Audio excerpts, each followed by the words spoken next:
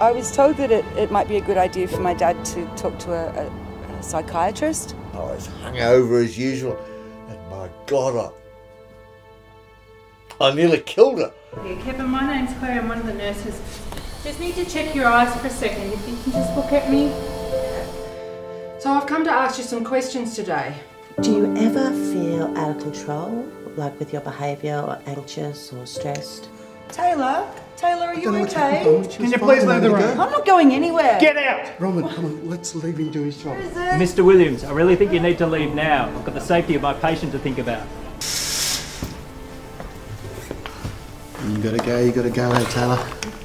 I don't want to be like that. I don't want to just be plugged in and just merely existing. I need to know that he's comfortable. I hate seeing Grandpa like this. Why didn't I just check them? And it's just got some information about secondary breast cancer. Taylor?